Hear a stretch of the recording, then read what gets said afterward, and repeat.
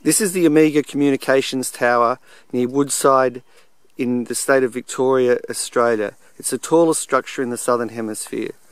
It used to be used for the Omega Navigation System, but that's now obsolete. Here's the control building, which sent signals to the giant radio mast.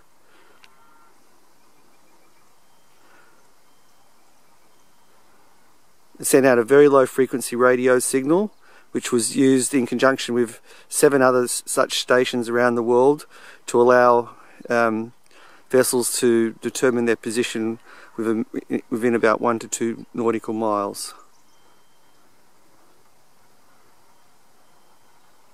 It is no longer in use. After ceasing operation for Omega radio navigation, it was used by the Royal Australian Navy for a period of time for submarine communication and is no longer used.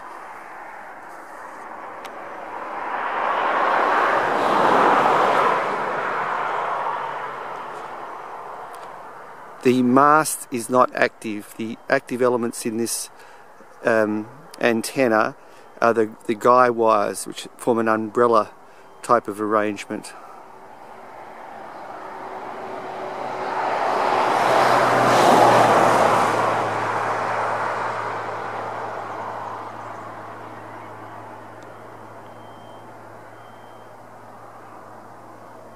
You can see the feed line that goes from the control room and up to the various guy wires.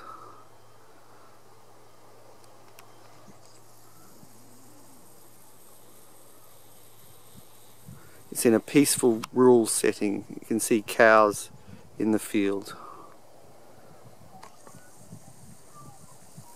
such as these ones.